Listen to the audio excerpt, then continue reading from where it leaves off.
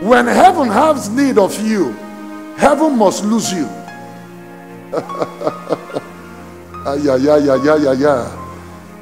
When you are in bondage and heaven is in need of you, heaven must lose you. That's to say, you are important in the kingdom's agenda. It doesn't matter what your situation and problem is. Heaven must intervene for you to be loosed. And that's the reason why sometimes some of you don't know what the devil wants you to do to yourself. The devil wants you never to be committed in the things of God.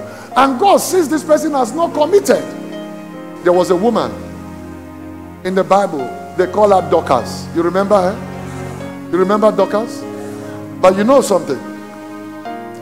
The Bible showed us how charitable the woman was, how great philanthropist she was.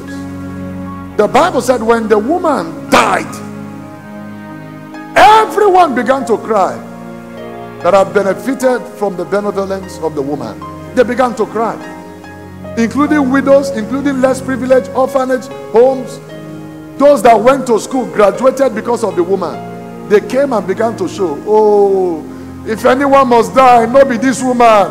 If look at my certificate, coppers were coming. If not for this woman, and for no go school, if not for this woman, they would have driven me. It is because of this woman I have shelter. In other words, they were saying, heaven, this woman is needed. You know what happened? The Bible said the woman was restored back to life. Not everyone that died that day was restored back to life. But the woman was deemed important to the kingdom. Therefore, the kingdom called her back to life. How important are you to the kingdom? It's not what you do when battle comes. It's what you are doing before the battle came. You didn't hear me. It's not what you are doing before when the battle came. It's what you were doing before the battle showed up.